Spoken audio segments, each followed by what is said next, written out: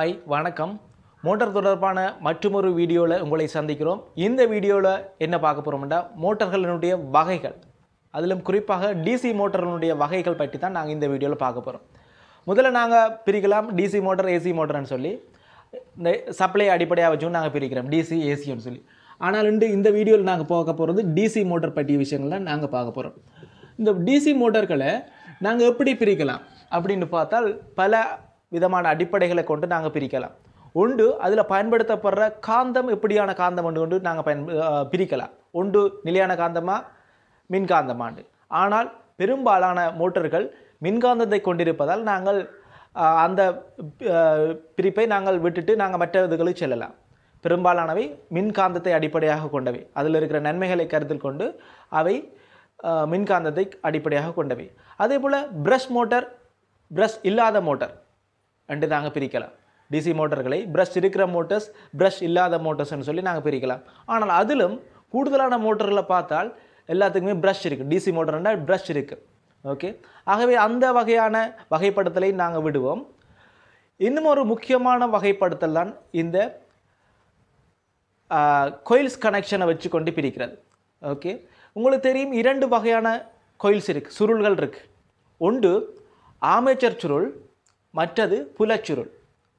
Okay, armature சுருள் தான் என்னென்னா அந்த பிரதானமான மின்னை கடத்துகிற கடத்தி. இந்த புலச்சுருள்ன்றது என்னென்றால் காந்த புலத்தை உருவாக்குறதுக்காக, மின்காந்தங்களை உருவாக்குறதுக்காக வைக்கப்பட்டிருப்பதான் இந்த புலச்சுருள். ஓகே, இரண்டு வகையான சுருள் இருக்குது. ஆகவே நாங்கள் ரெண்டுக்குமே நாங்கள் கரண்ட் கொடுக்கணும். ஓகே, ஆர்மேச்சர் சுருளுக்கும் கரண்ட் கொடுக்கணும், புலச்சுருளுக்கும் கரண்ட் கொடுக்கணும். ஆகவே ஆர்மேச்சர் சுருளில் 2 எண்ட்ஸ் இருக்கும். ஓகே, இது ஒரு சுருள், மற்றது புலச்சுருள். ஓகே, இந்த ரெண்டு சுருளை நாங்கள் எப்படி கனெக்ட் பண்ண போகிறோம் என்றதை வச்சுக்கொண்டு நாங்கள் ரெண்டு வகையாக பிரிக்கலாம். ஒன்று நாங்கள் 2 விதம் இருக்குது. ஒன்று சீரியஸாக கனெக்ட் பண்ணுறது, தொடராக கனெக்ட் பண்ணுறது. இப்படி கனெக்ட் பண்ணினோம்னா அது தொடராக கனெக்ட் பண்ணுறேன்னு சொல்கிறது. இந்த ரெண்டையும் எடுத்து கரண்ட் கொடுக்குறது, இதுக்கும் கொடுத்து இதுக்கும் கொடுக்குறது. ஓகே, மற்றது முறை இருக்குது பரலலாக. ஓகே, இப்படி கனெக்ட் பண்ணிவிட்டு இதுக்கும் கனெக்ஷன் கரண்ட்டை கொடுக்குறது. அது பரலல் முறையிலான இணைப்பு. அப்படி நாங்கள் 2 விதமாகவும் கனெக்ட் பண்ணும்போது, அந்த கனெக்ட் பண்ணிவிட்டு கரண்ட்டை கொடுக்கும்போது 2 விதமும் வேறுபட்ட இயல்புகளை காட்டுது. இந்த மோட்டர்ஸ் வேறுபட்ட இயல்புகளை காட்டுது. இயல்புகள், மோட்டர்ஸுடைய இயல்புகள் என்ன நாங்கள் சொல்லக்கூடியது, இந்த டோக் கொடுக்குற, முறுக்கம் கொடுக்குற அளவு மாறுபடுது. அதே போல் ஸ்பீட் இல்லை வித்தியாசமான இயல்புகளை காட்டுது. இதுதான் இயல்புகள், மோட்டர்ஸுடைய இயல்புகள்னு நாங்கள் இதைத்தான் சொல்லுவோம். ஓகே, இப்படியான இயல்புகள் 2 விதமாக கனெக்ட் பண்ணும்போது வேறுபட்ட இயல்புகளை காட்டுது. அந்த அடிப்படையில் வச்சுக்கொண்டு நாங்கள் 2 விதம் அல்ல 3 விதமாக பிரிக்க போகிறோம். எப்படின்னு பார்ப்போம். ஒன்று, இந்த டிசி மோட்டர் நாங்கள் ஒன்று பிரிக்கிறோம்.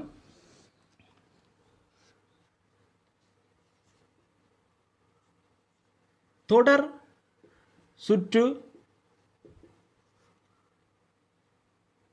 மோட்டார், தொடர் சுற்று. ஓகே, சீரிஸ் மோட்டார், தொடர் சுற்று மோட்டார். அடுத்தது பக்கச்சுற்று மோட்டார்.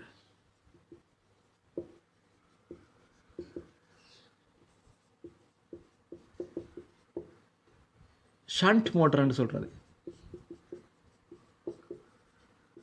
ஓகே, இன்னும் ஒன்று இருக்கு கம்பவுண்ட் மோட்டார். அதாவது 2 மிக்ஸ்ட், சீரிஸும் இருக்கும் பரலலும் இருக்கு. ஓகே, இது கூட்டு மோட்டார்னு சொல்றது, கூட்டு முறுக்கு, கூட்டு மோட்டார்.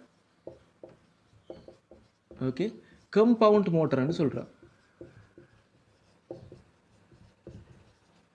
ஓகே, இப்போ நாங்கள் இந்த தொடர்ன்றது சீரிஸாக கனெக்ட் பண்ணி, இந்த 2 கோயில்களையும் சீரிஸாக கனெக்ட் பண்ணியிருந்தால் நாங்கள் அதை சொல்கிறது தொடர் சுற்று மோட்டார். பரலலாக கனெக்ட் பண்ணியிருந்தால், சமாந்தரமாக கனெக்ட் பண்ணியிருந்தால் அதை நாங்கள் பக்கச்சுற்று மோட்டார், ஷண்ட் மோட்டார்னு சொல்லுவோம். இரண்டுமே இணைக்கப்பட்டிருந்தால் அதை நாங்கள் கம்பவுண்ட் மோட்டார்னு சொல்லுவோம். ஓகே, இது என்னுடைய இயல்புகள் என்ன, இது எங்கே பயன்படுத்தப்படும், இதனுடைய அப்படி 3ஐயும் நாங்கள் இனி பார்க்க போகிறோம். இது எப்படிப்பட்ட இயல்புகளை காட்டுது அண்டு பார்த்தால், இந்த தொடர் சுற்று மோட்டார் என்ன மாதிரியான இயல்புகள் காட்டுதுண்டா அதிகூடிய முறுக்கொத்தை வழங்குது. ஓகே, கூடுதலான முறுக்கத்தை வழங்கக்கூடியது இந்த தொடர் மோட்டார் வந்து முறுக்கம் கூடுதலாக இருக்குது. ஓகே, எங்கெல்லாம் உங்களுக்கு முறுக்கம் கூடுதலாக தேவைப்படுதோ அங்கெல்லாம் நாங்கள் இந்த வகையான மோட்டரை பயன்படுத்துவோம். ஓகே, முறுக்கம் கூடுதலான முறுக்கம் தான் இதில் இயல்பு. கூடுதல் முறுக்கத்தை கொடுப்பார். ஓகே, இவர் எப்படியான இயல்புல காட்டுவார்ண்டா இந்த பக்கச்சுற்று மோட்டார் எப்படின்னு சொன்னால் வேகத்தில் ஒரு சீர்தன்மையை வச்சிருப்பார். வேகத்தில் சீர்தன்மையை வச்சிருப்பார். மற்ற சாதாரண மோட்டார்கள் எடுத்துக்கொண்டோம்டா இப்போ நாங்கள் லோட்டை போட்டோம்டா ஸ்பீட் சடுதியாக குறைஞ்சிடும். ஓகே, நார்மலாக வேலை செய்துன்னு இருப்பார். ஒரு கன்வே பெல்ட் வச்சுக்கணும். அது நார்மலாக லோட்டை போட்டால் ஸ்லோவாகிட்டேன்டா கஷ்டம். கூடுதலான மோட்டர் எல்லாம் டக்குனு சடுதியாக லோட்டை போட்டால் சடுதியாக குறையும், வேகம் குறைஞ்சிடும். எல்லா மோட்டருமே குறையும், வேகம் குறையும்.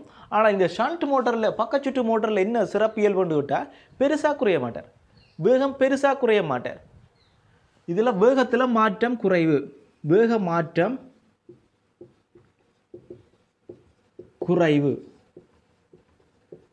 வேக மாற்றம் குறைவு. இதில் கூடுதலான முறுக்கத்தை கொடுப்பார். இதுதான் இந்த ரெண்டுக்கும் இடையிலான சிறப்பியல்புகள். அப்போ கூட்டு மோட்டார் எப்படி இருக்கும்னா ரெண்டு மிக்ஸாக இருக்குது. ஓகே, வேக மாற்றமும் கணக்காக இருக்கும், அதே மாதிரி நல்ல முறுக்கமும் கொடுப்பார். நல்ல முறுக்கவும் கொடுக்குறவர் தான் இவராக இருப்பார். ரெண்டுமே மிக்ஸ்டாக இருப்பார். ஓகே, இப்போ நாங்கள் ரெண்டையும் பார்த்தோம்னா ரெண்டுக்கும் சேர்த்து தான் இவர் வருவார். ஓகே, இப்போ நாங்கள் இவரை பார்ப்போம்.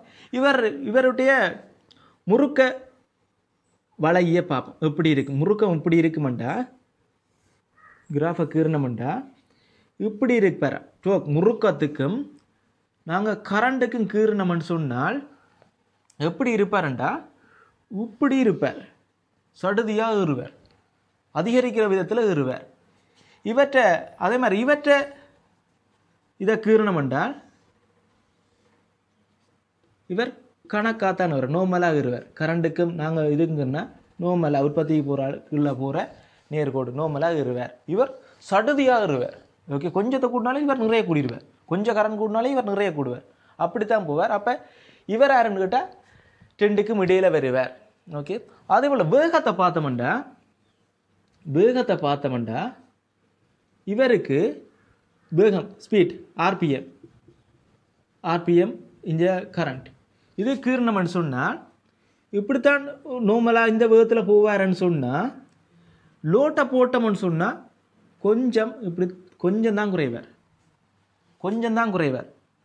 ஓகே, இவருக்கு நாங்கள் லோட்டை போட்டோம்னு சொன்னால் என்ன செய்வாருன்னு சொன்னால் ஸ்பீட் ஆர்பிஎம்முக்கும் கரண்ட்டுக்கு நாங்கள் கீரணம்ண்டா லோட்டை போட்டால் இப்படி தான் நார்மலாக போய்கொண்டு இருப்பார், நார்மலாக வேலை செய்துன்னு இருப்பார். லோட்டை போட்டால் இப்படி சடுதியாக இறங்கிடுவார். இதுதான் இந்த வேறுபாடு, இயல்புகளுக்கு இடையிலான வேறுபாடு. அப்போ இது எப்படி இருப்பார் என்றால் ரெண்டுக்கும் இடையிலே இருப்பார். இப்படி இந்த கேவுக்கும் இடையில இப்படி இருப்பார் தான் அங்கே இருக்கிறார், ரெண்டுக்கும் இடையிலே இருப்பார். அதே மாதிரி இந்த ஸ்பீட் கேவை பார்த்தாலும் ரெண்டுக்கும் இடையிலே இருப்பார்.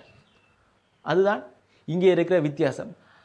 ஆகவே இதுக்கு எங்கெங்கே பயன்படுத்தப்படுது என்று பார்த்தோம்னு சொன்னால் இது எங்கே பயன்படுத்தப்படும் என்று கேட்டால் கூடுதலான முறுக்கம் தேவைப்படுற இடங்கள். ஓகே, ஒரு பாரம் தூக்கி, ஒரு கிரேன் பாரம் தூக்கி ஒன்றில் இது பயன்படும், பாரம் தூக்கி.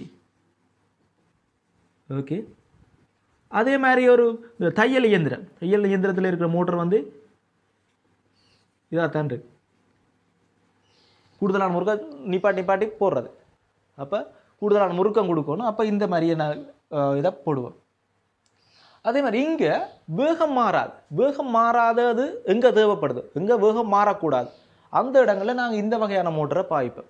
எங்கே வேகம் மாறக்கூடாதுன்னா இந்த கன்வே பெல்ட்டில் பொதுவாக வேகம் மாறக்கூடாது, ஒரே சீராக நாங்கள் லோட்டை போட்டாலும் ஒரே வேகத்தில் போய்கிட்டு இருக்கணும், அப்படியே கணக்காக மூவ் பண்ணிக்கிட்டு இருக்கணும் அந்த இடங்களில். ஓகே, கன்வே பெல்ட்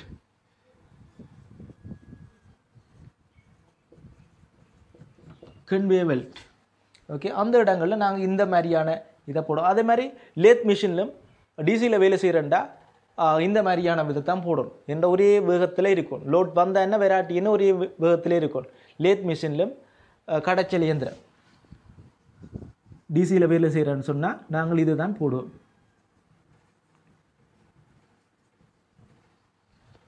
இந்த மாதிரி பக்கச்சுற்று மோட்டர் தான் நாங்கள் போடுவோம்.